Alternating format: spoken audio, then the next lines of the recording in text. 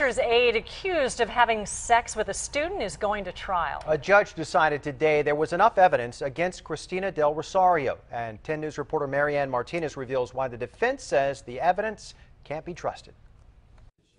Former teacher's aide Cristina Del Rosario faced the teenager who claims they had sex several times. Did you ever put on a condom before having sex with her? Mm-hmm. Yes? Yes. Okay, where did she get the condom from? In her desk. Well, I think it was in her purse.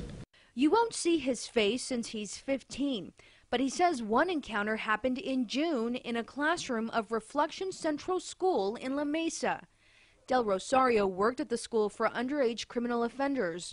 Today, the boy testified he and the 25-year-old had sex 2 other times in a car at Cowles Mountain. We were in the backseat, and yeah, that's what we did.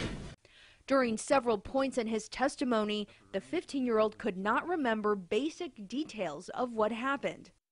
Like, I forget what the conversation would be about. Like, it would be about me and her.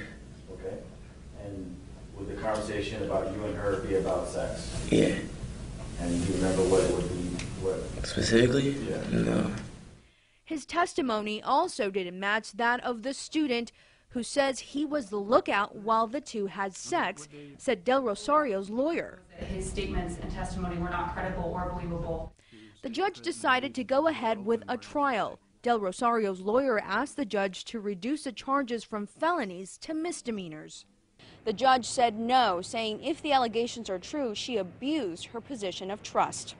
In El Cajon, Marianne Martinez, 10 News. If found guilty, Del Rosario could spend up to 5 years in prison.